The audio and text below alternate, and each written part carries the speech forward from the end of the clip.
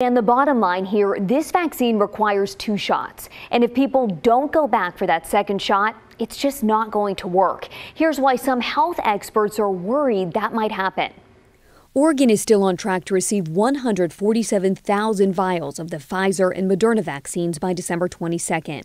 Both vaccines require 2 shots for it to work. I interviewed Oregon Health and Science University professor and vaccine researcher Mark Slifka about this timeline. We're so close to having people in Oregon get vaccinated. I mean, just how does that feel? Yeah, I mean, this is just, it's amazing. I mean, to take a look at the challenges involved with taking a vaccine from concept all the way through clinical trials and now being able to utilize that in the community during a pandemic is absolutely remarkable.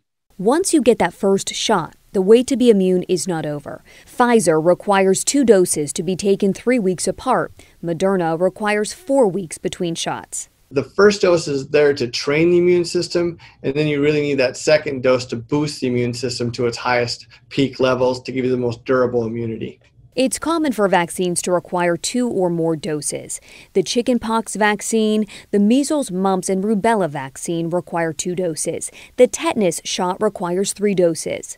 People can expect some side effects with the COVID vaccines, including fatigue, muscle pain, fever, or chills for a day or 2 after receiving the shot.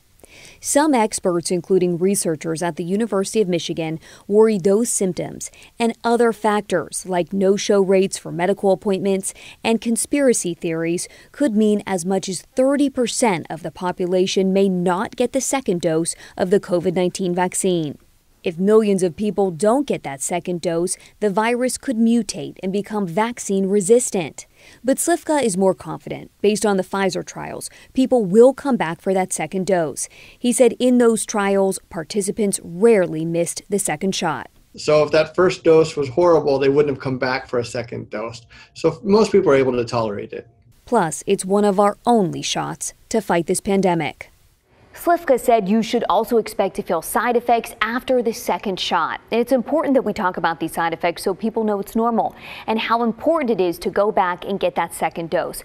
Do you have questions about this vaccine? I know you do. We read them. We see them every day. Just let us know. Keep using that hashtag, HeyDan.